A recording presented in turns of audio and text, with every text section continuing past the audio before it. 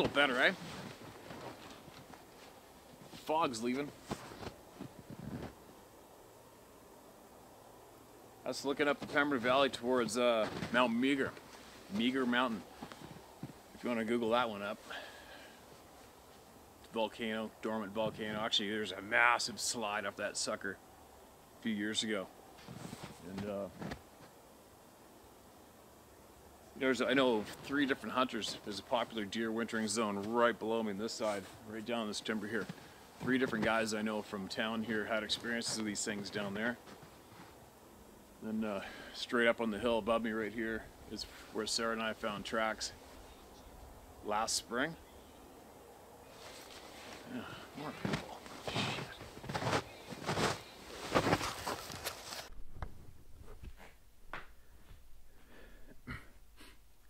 Well, it might be Christmas right now, possibly. Christmas Day, if you're hearing this. I'll see if I can manage to preload this so it launches in. Just so a lot of you know, I'm not going out and doing this every single day. All right, I go out and I can manage to read about 5, I think, max, maybe 4, in one go, and then get them thrown down on a video and load up to YouTube all in one go, and then you can preload these so they launch at a preset date. All right, so that's what's been going on. And then I understand a handful of these have been getting, a few stories have been reread, and just so you know, I got a lot on the go, man. And this isn't a career. Okay, I haven't been trained to do this. I don't punch into work and do this every day for somebody who's supervising me and telling me how to do it.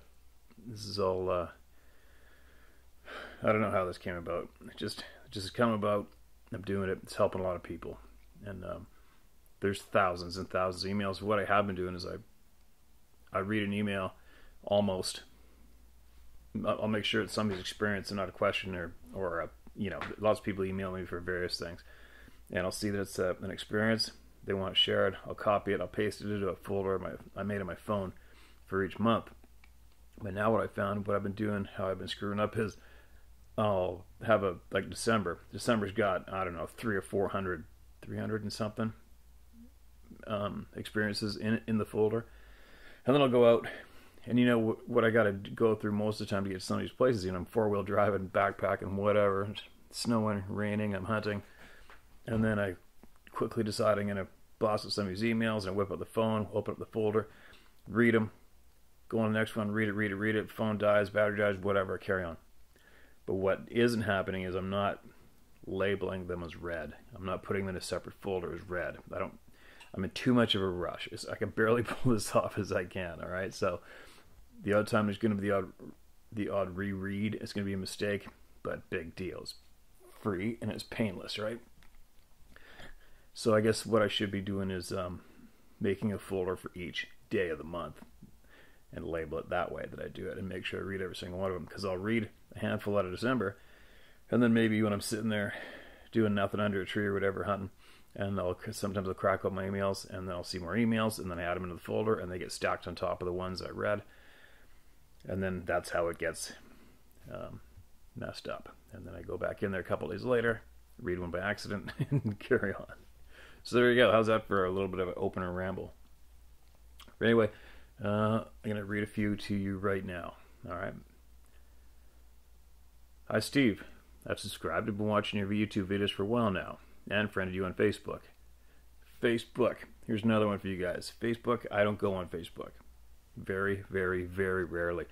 My Instagram posts are all hunting, angling related, and they automatically are linked to Facebook, and they go to Facebook when I post on the Instagram. And the odd time I'll go onto that Facebook page where I posted, and I'll copy and paste it and forward it to the Blacktail Deer Hunter Facebook page or wherever, where there's literally tens of thousands of people.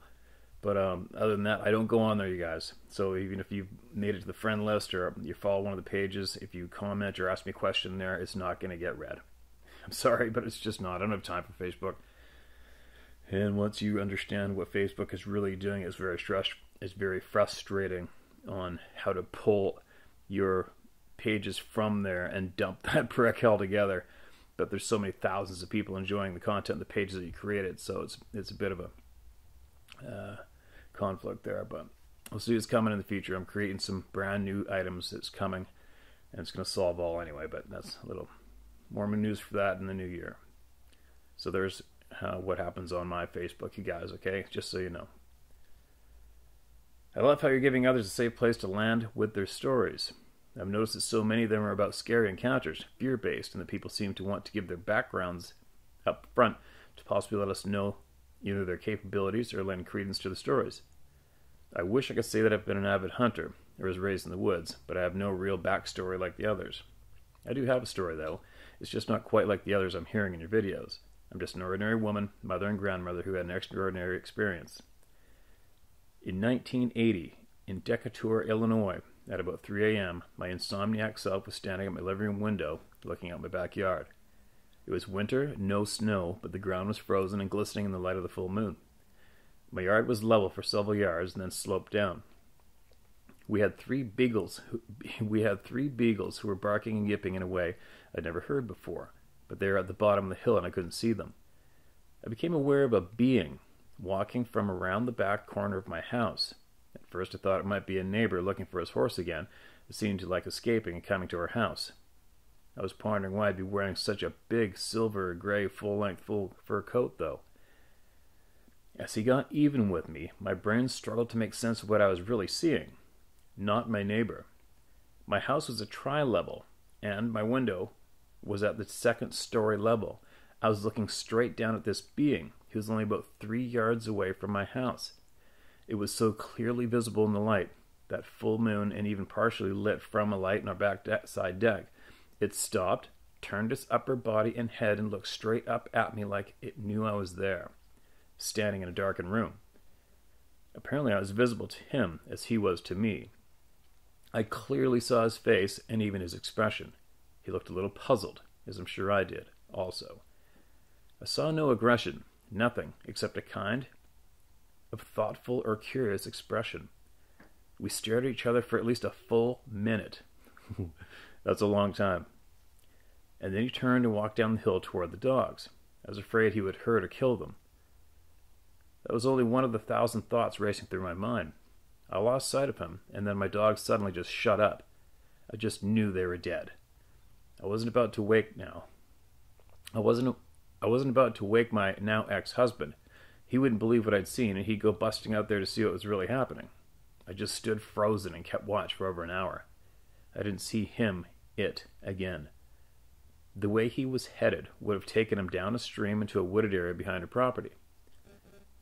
The next day I found the dogs were just fine, and there's no proof of what I'd seen, no footprints, etc. A quick half-assed measurement of a tree branch that this thing had ducked under as he walked showed me that he had to be over 8 feet tall. I didn't tell a single soul what I'd seen.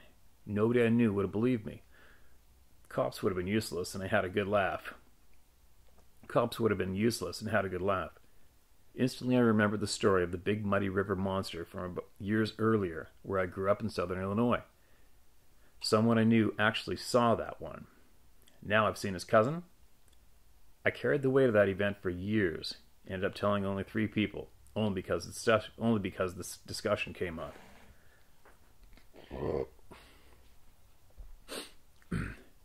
Not one of these people asked me any questions, and the subject got changed.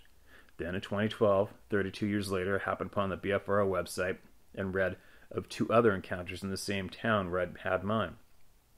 I decided to report mine to that site. I was contacted by a researcher and related my whole story. It felt so good to finally get it out and be believed. I know now that some people from that org are under fire, but this man should never be. He has helped me immensely through several communications over the years now. To make a long story even longer, I had another possible event, audible, not visible this time, in about 2014 or 15. Sitting by a partially open window one evening, something screamed so loud right outside my window that I think my heart actually stopped for a second. Not a screech owl, not a bird of any kind. Almost human, but louder than any human could ever scream. I couldn't even react. I sat frozen again. Didn't look, didn't move, just sat there for probably 5 or 6 minutes, waiting to hear footfalls from something walking away. Not one more sound. I then calmly got up and left the room, hoping whatever it was would be watching me, and maybe just think I was deaf or something. I locked myself in the bathroom and just shook for about 15 to 20 minutes, then flipped every light outside on. Saw nothing. Our house was up a quarter-mile lane surrounded by flat fields. No cars as far as the eye could see. Plus I would have heard one if it even got within a mile of my house. I knew this was no human, though. My gut told me so. I got on the internet and listened to every bird and animal sound, trying to match up what I'd heard. It didn't exist. Not until I started listening to Bigfoot sounds as a last resort. I found it. No mistake. Why the H was I singled out again? I'm not that special, for crying out loud. I admit to some psychic abilities sometimes, but I wouldn't call myself a psychic. And I'm certainly not obsessed with them. And I hadn't moved away from the first location. And it had been years and years since that first one. Maybe they have friends at the post office who shared my change of address with them. Do they call each other and target certain individuals? Makes as much sense as anything else. And nothing else does. What the hell? Why do certain individuals have more than one experience, others who search for years have no encounters? There has to be a reason, but what? The next day I noticed that both of our big full garbage bins were knocked over sideways, lid still closed. There had been no wind, and a car couldn't have hit them where they were. These aren't like the ones in town. My house was in the middle of nowhere in the country, and these things are huge, and so bottom heavy that I can't even knock them over. The only other house within a mile was on the other side of a huge pond. These neighbors didn't even have curtains on their windows because they were so isolated there. I called my neighbors to see if they had heard or seen anything unusual the night before. Nope, except their 3 inside dogs woke them up barking, which they said had been happening lately, but they just figured it was a raccoon or other animal outside and didn't bother to look.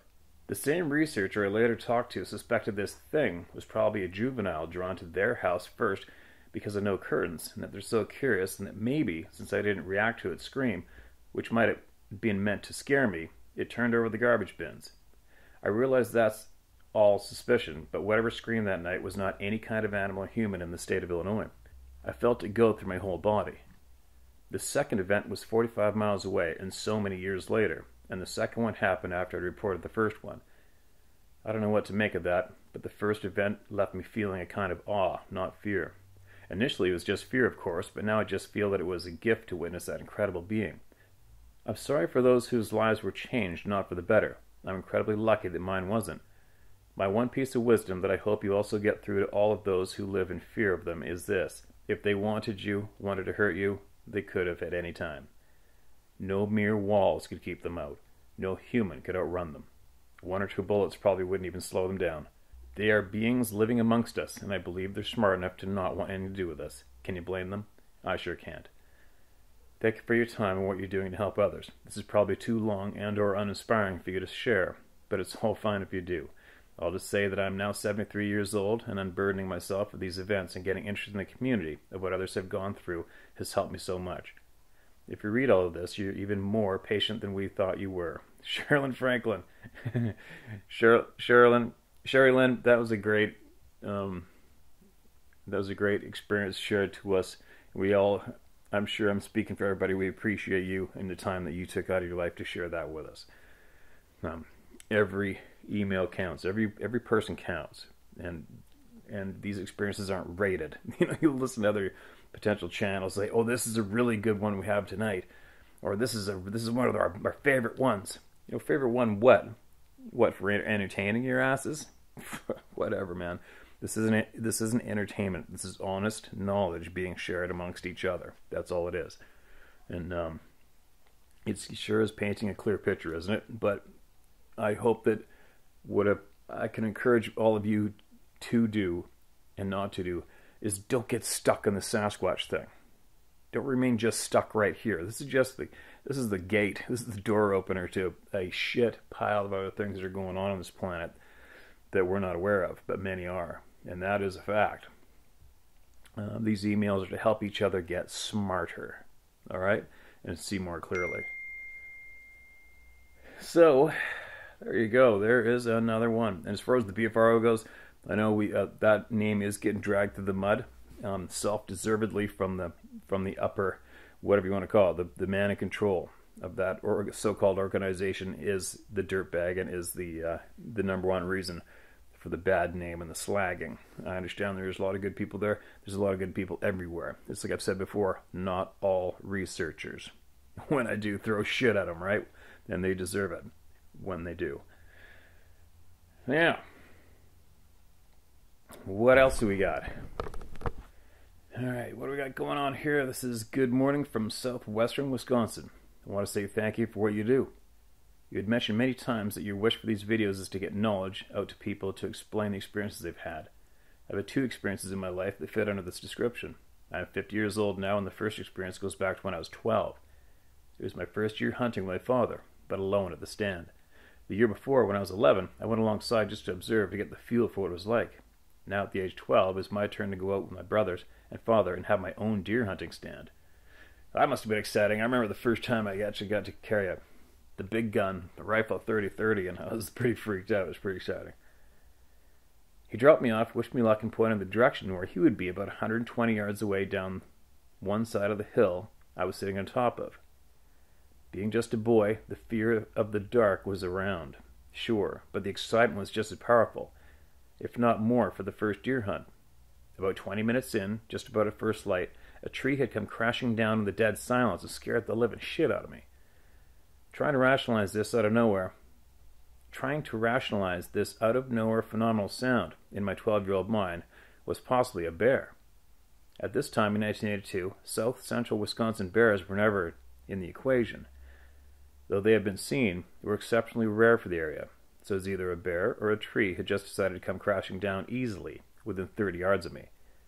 The sense of fear that I had was intense.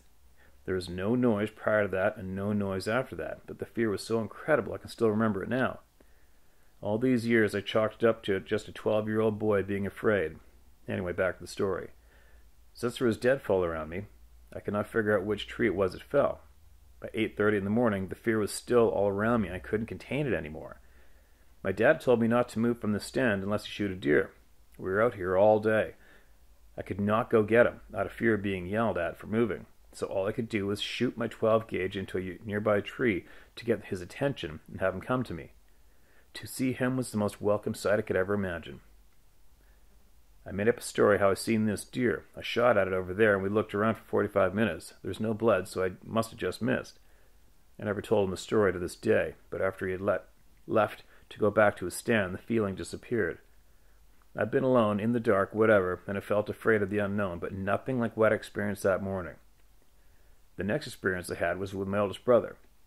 At this time, I was around 42, and my brother was 52. I bought my first cabin on a little piece of land in the same area. What, about 25 miles due west of the next county over. I invited my brother over for the weekend to check out the property.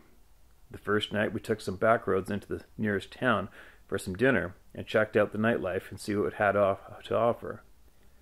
We had left the house around dusk, taken the back roads, and within minutes were approaching our first stop sign when we heard the most god-awful screeching, woman being attacked kind of sound you could ever imagine. I stopped the car. The windows were already down because it was late summer, but still pleasant out. And it happened again. What appeared to be literally 20 yards inside the woodline from where we were parked.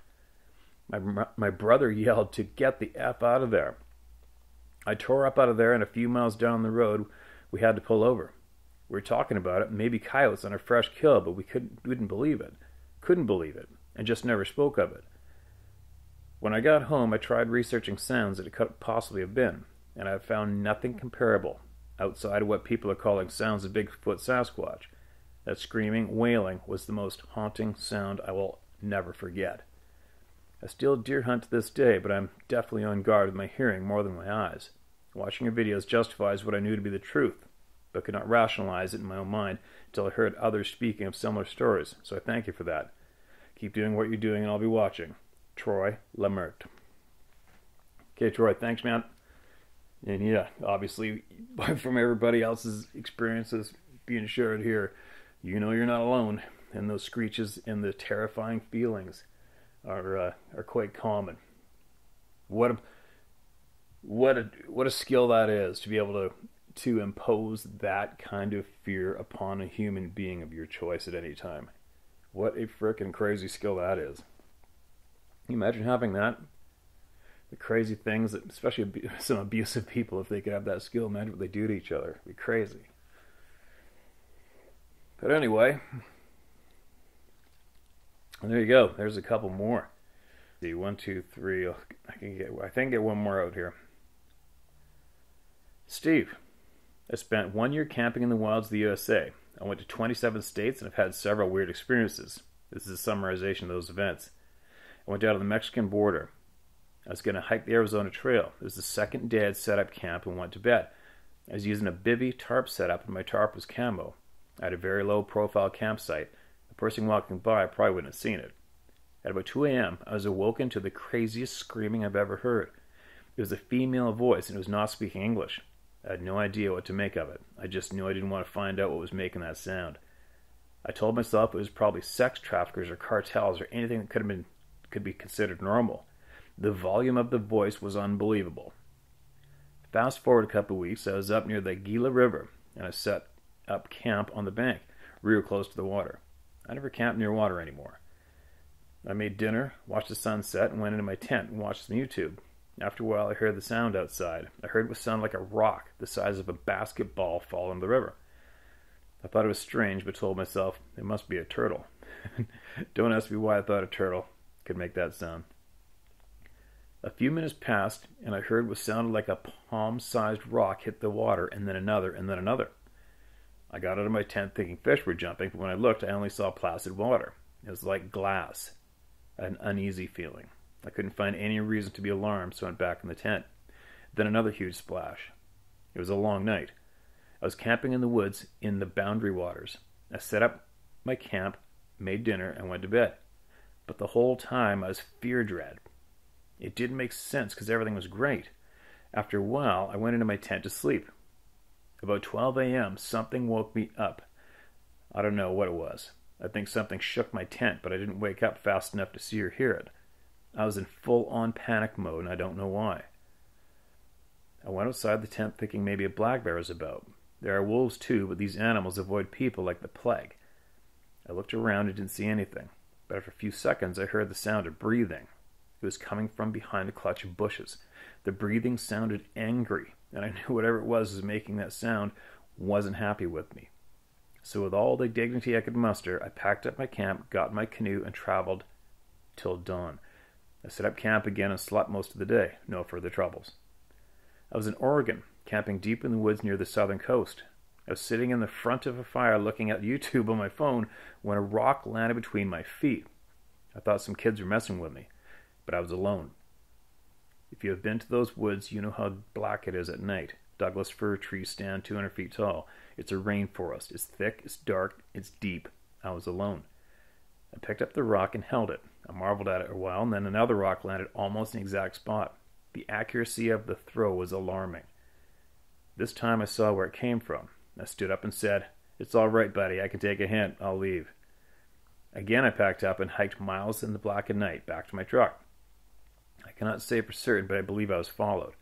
Whatever it was, moved with all the grace and silence of a shadow. I was camping in the Uintas in Utah.